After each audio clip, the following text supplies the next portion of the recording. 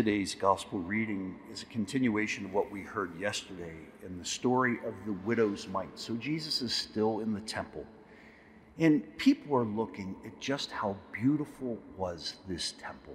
It was one of the most beautiful buildings on earth.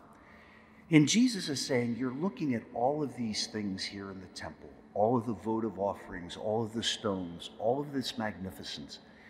But he says that it will come to an end. And this Gospel of St. Luke was written after the year 70, when the temple in Jerusalem was destroyed. So the early Christians are saying, you know, what Jesus said has come true. And he says that not only will it fall apart, but it will be thrown down.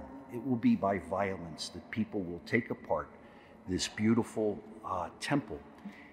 And the Jewish people believed that this was the very dwelling place of God on earth, in the temple. But Jesus has also taught his disciples that he is going to be the new temple. Where Jesus is, we can experience God. So if we were to go to Jerusalem and not see the temple, it does not mean that we will not see the very presence of God. And the question is, where can we find our Lord?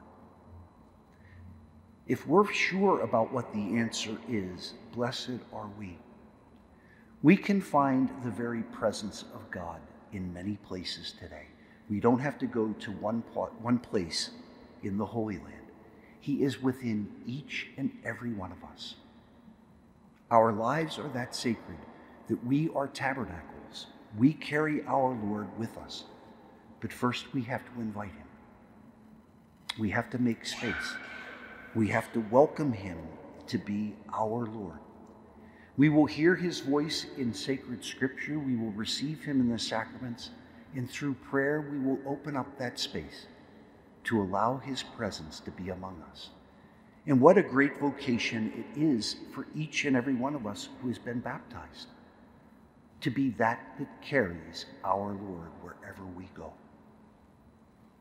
May our faith be strengthened by our participation in this Eucharist. May we continue to give ourselves to our Lord in prayer and to be his instruments in this world.